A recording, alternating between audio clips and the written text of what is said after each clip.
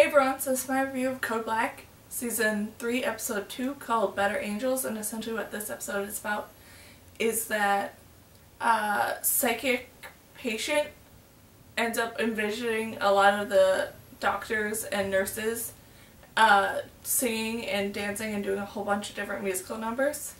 And while that's going on, Willis and Rox encounter a congressman and one of his staff members inside of a multi-car crash accident, and they discover some truths about what's going on between the two of them.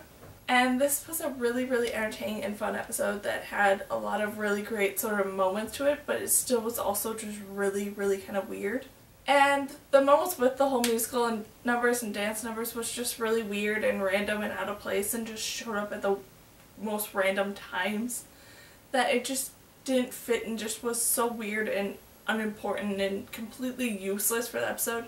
And I felt like they could have done a bunch of different other things to sort of prove this lady's telepathic sort of abilities, or not telepathic, but ability to sort of see the future. And I would have enjoyed that a lot more if they would have gone into a bit more detail with her as well, because she just sort of showed up at random times.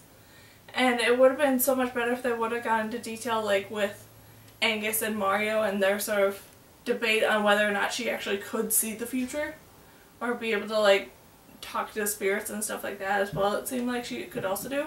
Then everything around the congressman and his sort of like assistant, sort of associate that he was working with was interesting, with how the doctors treated this sort of assistant when they discovered the truth about what the congressman was up to and what he did at the actual like car crash scene, as well as some of like their past sort of associations with each other.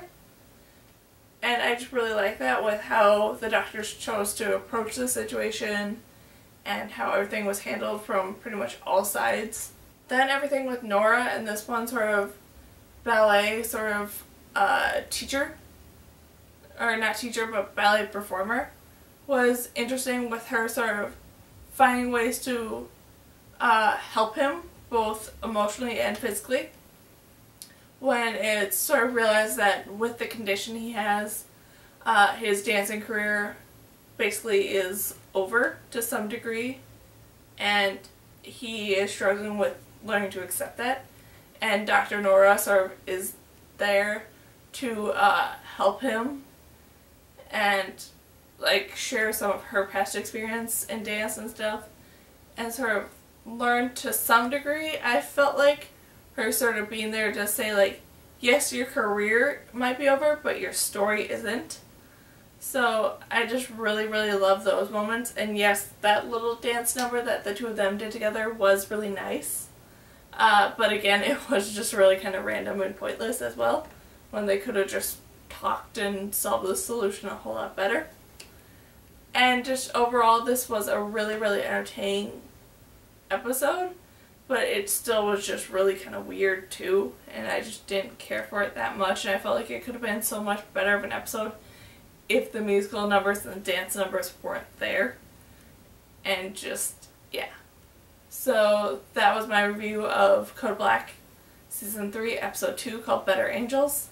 So, yeah. Bye!